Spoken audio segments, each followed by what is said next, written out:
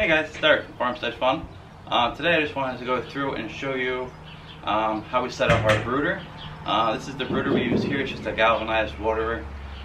It works great for us. We've used it twice before. It's awesome. The first year we had chickens, we ordered 16 chickens from one of the hatcheries. We put them in here when they came, day-old chicks, and they did great. We moved them outside. We lost 15 chickens overnight on Father's Day. So that was a great Father's Day present for me. That was my first Father's Day. And we lost 15 chickens. We had one left. We ended up giving that one to a friend. We weren't going to get chickens again that year. But one of our friends found out that we lost all of our chickens and they had some extras, so they gave us some of their extras, which was really nice. The second time we hatched our own chicks.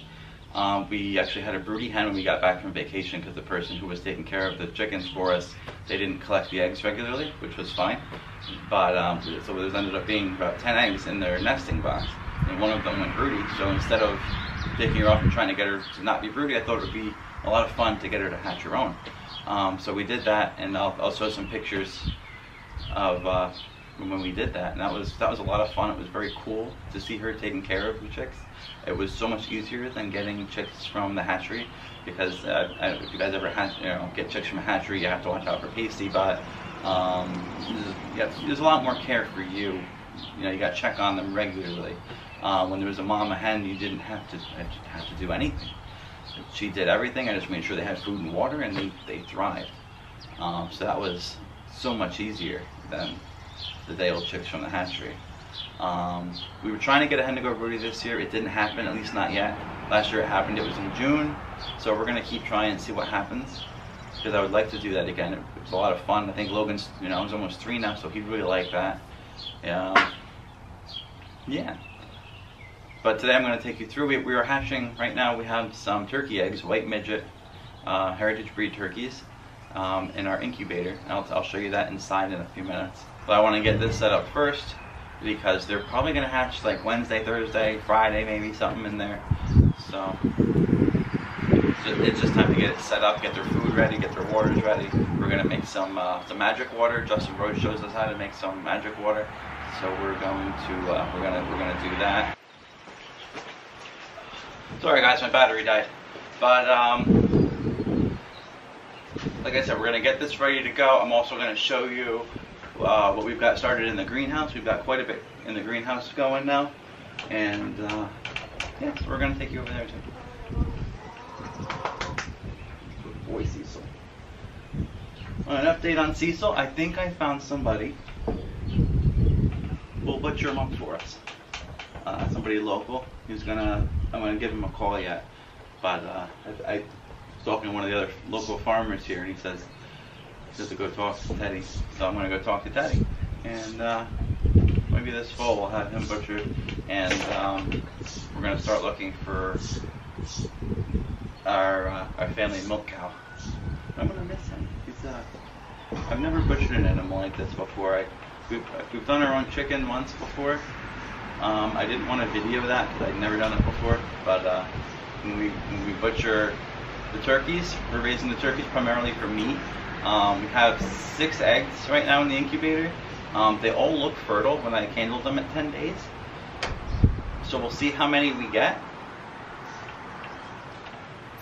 I'm hoping to get at least a breeding pair that I could hold on to, and just keep making our own turkeys every year. Because I think turkeys don't lay as many eggs as chickens do. Turkeys only lay about a dozen eggs a year. I think that's right. And they're also a lot harder. They're a lot more sensitive to different things. They die easier than chickens do. So, but I'm hoping because these are heritage breeds that they'll do good, and we'll take good care of them. They're going to be in the house, not in the barn as young as young poults. So we'll see how that goes, but we gotta get everything set up first. We'll take you in the greenhouse really quick and show you what we've got growing in there, because we last year Justin Rohdes did a video of 100 days of growing food. So we're gonna start doing that too. Every day we're gonna just try to plant something. So we're going to see how that goes, because we really like to grow as much of our own food as we can. That was the point of doing this and buying this property and everything. We want to grow as much of our own food as we can, and we've been doing that. We've grown our own. Like I said, we brought this our own chicken. We wanted to try that to make sure it was something we wanted to do, and it turned out better than we expected. I mean, it tasted like chicken, but the flavor was, you couldn't compare it to anything else, like from a grocery store or anything like that. It was so much better than what you could buy at a grocery store. So, but anyway, let's get this set up. We're gonna take you in the greenhouse.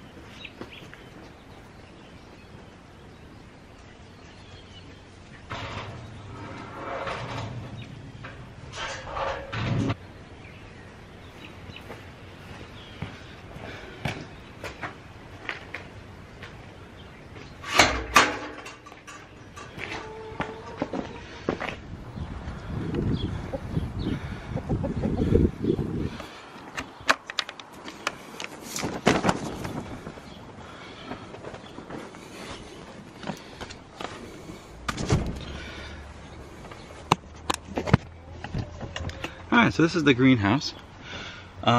We've got quite a bit started.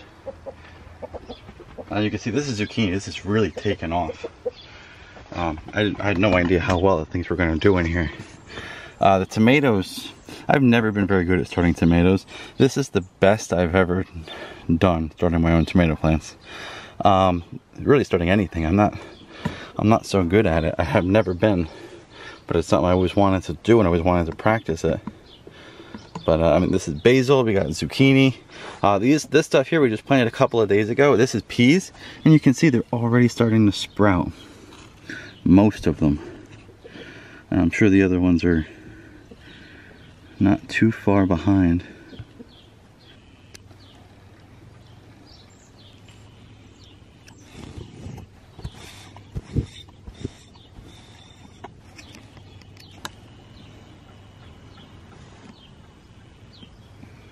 Now here's our peas. These are lima beans, and you can see these are also just starting to sprout, if it'll focus.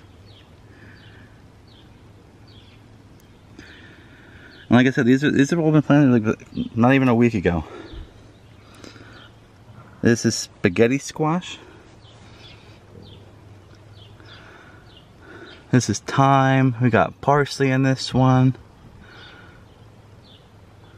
This one was rosemary.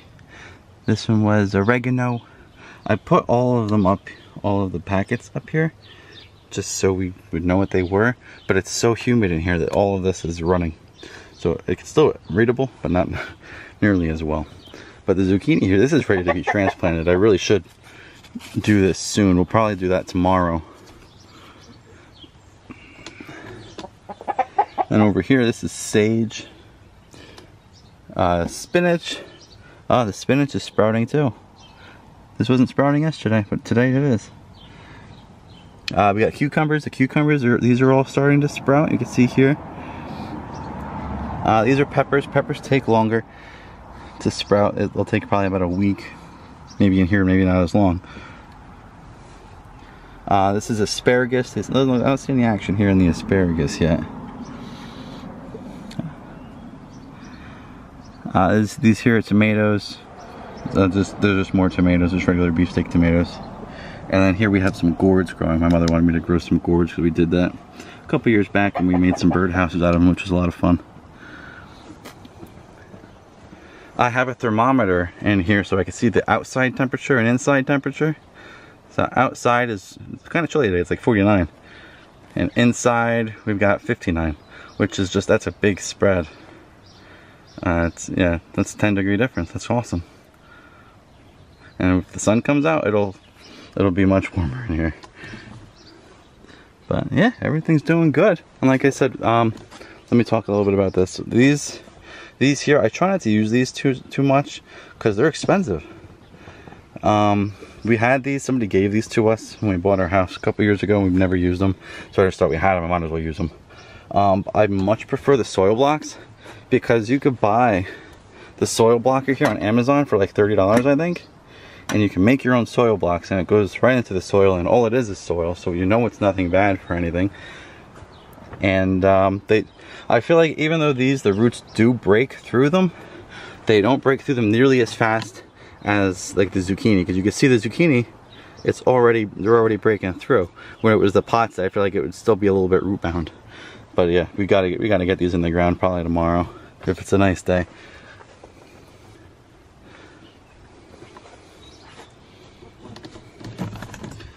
So yeah, like I said, we're gonna try to grow something, or we're gonna try to plant something every day. And I'll show you our garden plot. And this is the garden here. I tilled it the other day. I cut the grass. We put some grass clippings in for the chickens to kind of scratch through and spread it out. But this will be a good start. And if we want to expand it, we'll expand it down this way here where the greenhouse is sitting.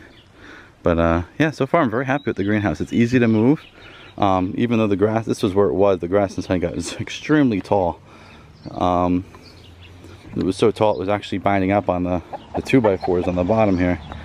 So my brother came over yesterday and we ripped it out of there. The horses are playing.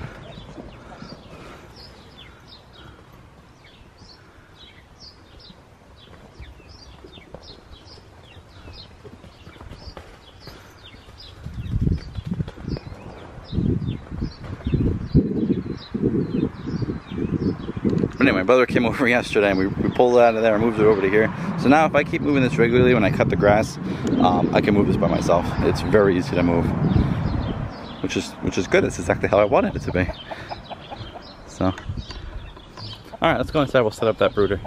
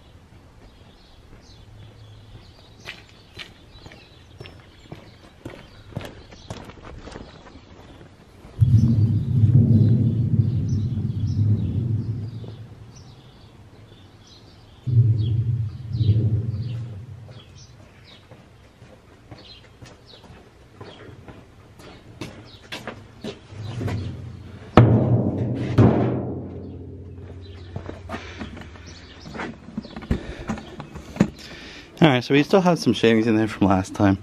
We're just going to hose this out and clean it all out really good. We'll sterilize it with some vinegar. And should be good to go. We'll put some nice deep bedding in there. We'll probably put one whole bag of bedding in there. And set up the heat light and just get everything ready for when they come.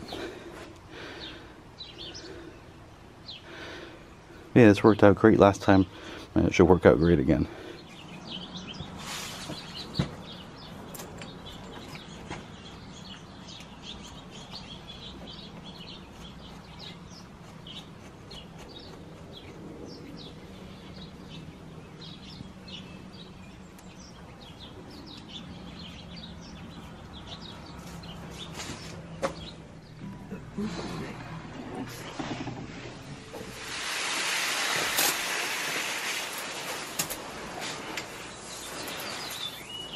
I left it on so it wouldn't freeze.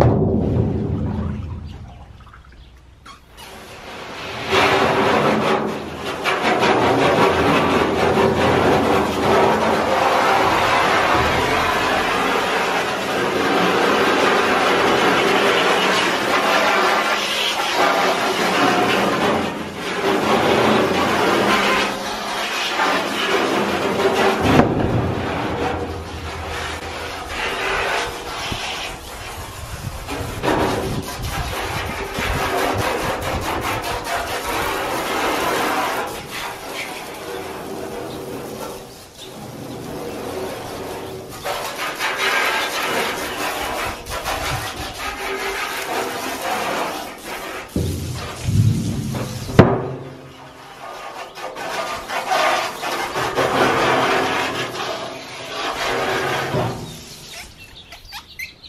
we go.